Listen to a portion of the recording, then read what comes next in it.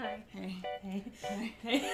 We're drinking rosé because we're watching The Exorcism of Emily Rose. Hey. Hey! It says with bubbles on the can. In case there was any. Contains sulfites. Alright, well Cheers. Cheers.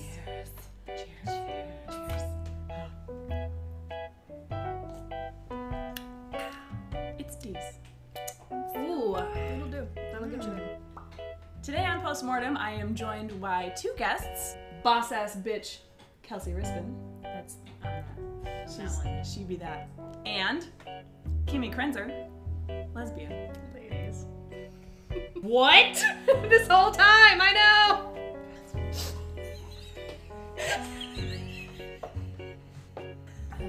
Kimmy, what are we watching today? The Exorcism of Emily Rose. And Kelsey, why? You fixing to get a feared? I'm gonna need like 9 more of these to get through this. Yeah. Demons and ghosts scare me a lot, and I want to be scared a bunch, and anything scares her. And Kate digs this movie. I do. It is my favorite Exorcist film. Favorite? Yeah. Like it's really scary. Like, it's really good. I saw this in the theaters when I was too young to see this in the theaters, and I don't remember anything else from this movie. Really? Yeah. I was very young. The Exorcism of Emily Rose is a 2005 film directed by Scott Derrickson. It is based on true events. Oh yeah. Google that later.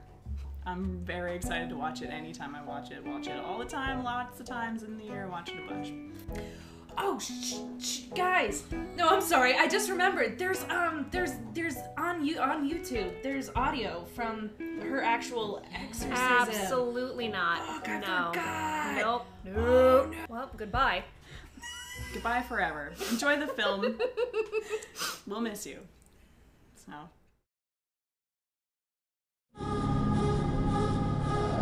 I don't care about my reputation. What I care about is telling Emily Rose's story.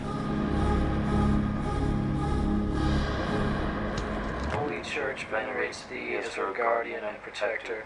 To thee, the Lord has entrusted the souls of the redeemed to be led into heaven. Pray therefore the God of peace to crush Satan beneath our feet, that we no longer return man's captivity.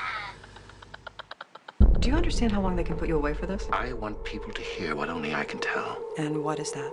What really happened to Emily and why. So she believed that her actual possession began that night at the hospital? I think she did.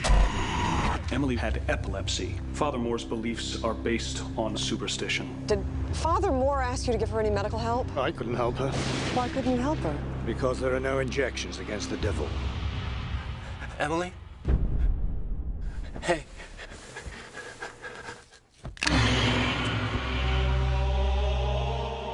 Demons exist whether you believe in them or not. Just be careful, Aaron. There are forces surrounding this trial. Emily, can you hear me?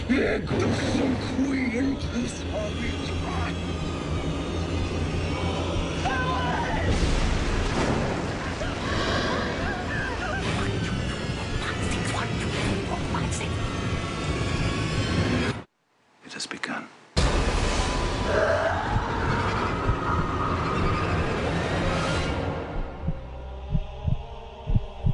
For the glory of God.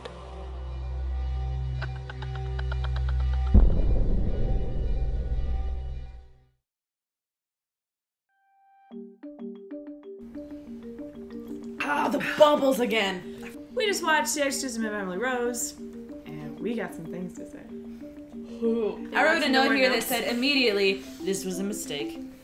They start off the movie with her screaming. Which, you said, I think that's nature. Do you know how sometimes they do that with like, they're like, Coyotes attacking each other. yeah, or like that whatever. sounds like babies.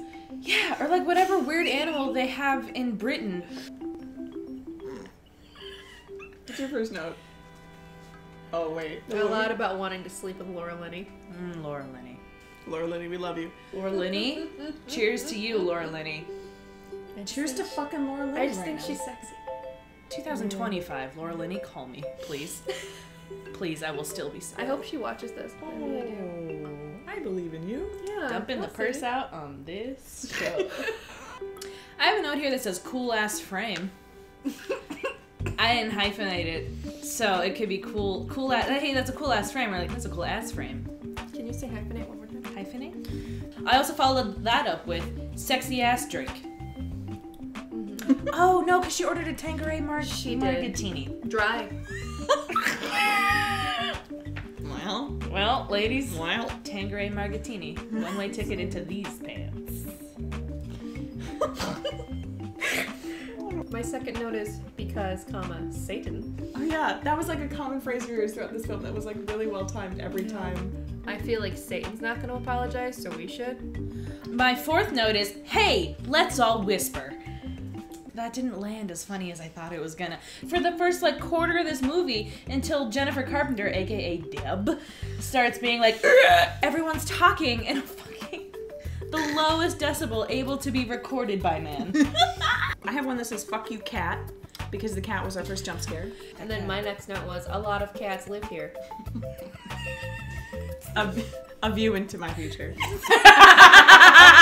Wait, can I, real quick, the first interaction that Laura Linney has with her boss, she's like, Carl. Hey, why do I feel like Laura Linney has said Carl like 45 times? In Love Actually, Carl is her love interest. Oh my And so they're constantly talking about Carl. All I'm thinking about right now is that Laura Linney was topless in that film. So When? Oh yeah. Wait, all the way? she hooks up with Carl. Oh my god, I just saw it in my head. Everybody shut up. Everybody shut up. No, Shut up. No, fuck you. Shut up, move on. Who cares? I have a second note. This is a mistake. It's at the bottom. I was very scared. What was? Oh, watching the film? Yes! I was very, very scared. Lawyer guy tracked down hot doctor. Oh. You thought that Good doctor for was him. hot? The hot doctor, though? Wait, hang on. What's her name? Anybody? Dr. Adani. That hot doctor. There it is. The timbre of her voice. Such a cool voice. I wonder if I could. I have a pretty pressing question about.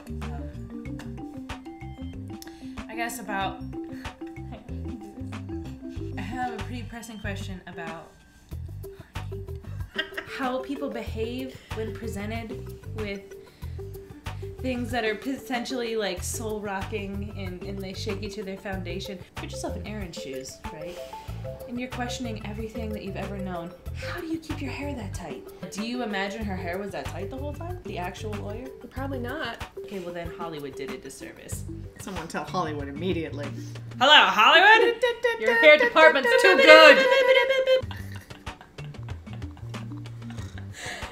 So there's a car. Okay, no. So, what's his name? Jason, the boyfriend. So after the whole scene where like he wakes up to this nonsense of her being nuts, and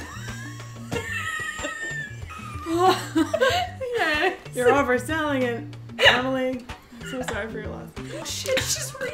No, she's Okay. so dead. Okay, so when he wakes up and he finds her all contortioned on the floor, and then has to drive her back home. He's like, I drove her home that night. I'm sorry, what was that car ride like? Can't do it. Hang on. Please take the curve slower. I'm motion sick. I just want to know that she made it out okay. I have a theory about this movie that I feel like it's like a tricky Lifetime Jesus movie. Stay with me. Because yes, it is scary, but like the frame of it. Oh, good frame. That's what that meant. It's like it's less of a scary like thriller horror. I don't know what the genre technically would be. It made it less of one of those, and more of like a Horror drama. Yeah, or like truth is out there, God is real type movie. You know what I But mean? so is Satan. I see where you're coming from. That's why I like this film, frankly, is that it's not just a straight up like here's the chronological order of a person being possessed. I like that it kind of makes you question like, did she just have epilepsy and stuff? And like, I think it's interesting that when they flash back and show you things you've seen, but with her doing like different things, and you're like, oh. Yeah, don't get me wrong. The scenes with the demons are horrific, and I'm just like, bleh. Who's James Van Hopper? Okay, so there was, you know, the clock start. Let's take a minute to just like really like cheers to Jennifer Carpenter, because she acts the absolute crap out of that role. Like there's no part of her that's like holding back. There's a lot of that could have gone wrong. And she just, it's just eerie. Like it just clings to you. All the things that she does, she just commits to it. And it's just really impressive. To quote Kate, she went balls deep in that role. Yeah. She did. Whew. Overall reactions to the film? Kimmy? I thought I would be more scared, I think, which is also why I allowed myself to fall asleep at a couple different points in the film. As I'm a very sleepy human. I feel that I was alarmed a lot of the time. But the fact that it's like based on a true story is like, ooh. No. Do you think it'll scare you later? Like, do you think you'll like think about it a bunch and like later tonight you'll be like, Probably, yeah, when 3 a.m. hits. oh shit. Yeah. Thoughts? You've seen it before, but a while ago. Yeah, a long time ago. I remember almost none of that. Like, for instance, I remembered nothing about the court case. That one specific scene in the dorm room where she's like, God, that was offensive. Please cut that. The letter she wrote that's like, I was visited by the Virgin Mary and she gave me a choice and I chose to stay. That sort of makes me feel slightly less scared because one can extrapolate that like, she's in heaven now and it's fine. It's a lot. It's real. But I did want to be afeared. And I am afeared. So mission accomplished. Mission accomplished. It's very real. Thanks for watching this review of The Exorcism of Emily Rose. The Exorcism of Emily Rose. Mine's gone. It's been exercised. I should have We have all exercised. We should have done something stronger. All exercised. We can crush them on our foreheads. Wait, you got it? You gotta start it off a little bit. That's how the cheaters do it. That's how you like make it. I'm gonna regret this so hard. I couldn't do it on my head. I couldn't either. Oh god, this is gonna hurt. This is gonna be so bad. Nailed it. You're welcome. Enjoy sleeping tonight. Rob Thomas is Lord Voldemort. You're gonna need to explain that joke. I kind of don't remember.